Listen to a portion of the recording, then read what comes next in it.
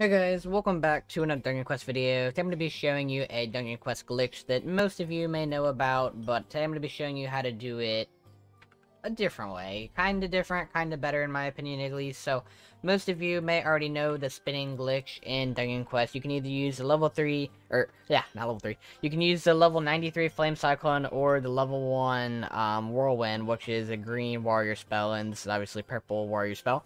But, so what you have to do for those of you who don't actually know how to use the glitch, or at least use it in lobby. You can't use it anywhere else to my knowledge, but what you have to do, I recommend having 2 of the same spell, or 1 of each, just so you can do this a little bit faster. But, so if you have 1 or 2 Flame Cyclones, you can do this spell, or 1 or 2 Whirlwinds. But so what you want to do, you want to click on any spot in your inventory that's not Flame Cyclone, 1 of the 2 you have equipped, or Flame Cyclone at all.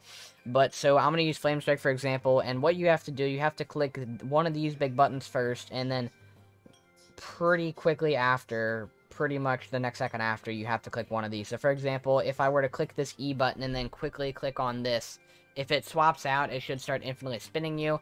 So we're going to try it out and see how it goes. So if you quickly click on E, it may take a couple of attempts. As you can tell, I clicked on E first and then did it, and it did not work.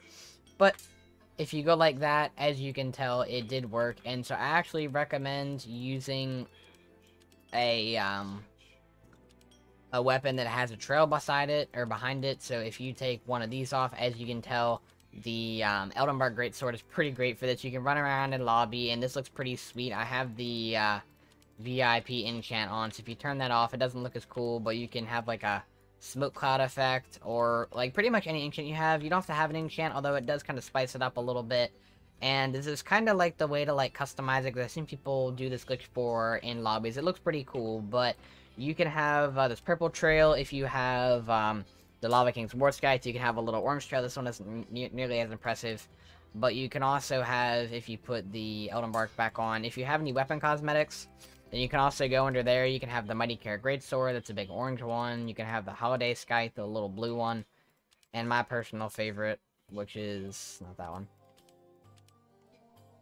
And my personal favorite, which is this one, is the red one that puts like a cone on top of your head. It's very random, but if you turn off the VIP effect, as you can tell, it literally puts a cone on my head, and it looks very odd, but it looks like an actual spell that would be in the game. Like, it looks like some, like, turning tornado thing, almost like a mini vortex. So it is kind of customizable in a way. It's not fully customizable, because, you know, there's different colors and stuff, but based on what kind of weapon contrail you have on, you can kind of change it up a little bit, because obviously this one looks the coolest with the purple Eldenbark with like the VIP cosmetic or something like that. It looks pretty snazzy. But so that is how you do this glitch. So if you didn't know how to do the glitch, I hope this is helpful for you guys. And if you have now learned how to do the glitch the better way, because this way is obviously much cooler in lobby, so you can flex to all the randos in there how cool you are with your giant purple sword. But yeah, so you don't actually have to have a sword to do this, but I hope this was helpful, or you don't have to have this legendary to do it, but I hope this video was helpful for you guys. Again, you can use any weapon that you want. So I hope I hope this video is helpful for you guys. Leave a like on the video, consider subscribing to the channel, and I will see y'all in the next one.